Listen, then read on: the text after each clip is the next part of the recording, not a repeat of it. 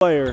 The Hawks, 50 free throws in an exhibition game against Augustine. Gonzaga with the dish and Basabe with the slam. For the Seahawks, and there's Marble again in the passing lane. And a stop. Big emphasis if you talk to players is doing situations where they finish the game this year. You see another turnover, and the freshman flushes it. But he was a handful to guard. There's Sproul able to put it through. Goes 1 out of 2 from the line. The alley-oop. Big style. And there's Marble. A 3 to end the first half. White puts it on the deck and goes by Freddie. Now here's Roy Devin Marble. The pass to Basabe, and guess what?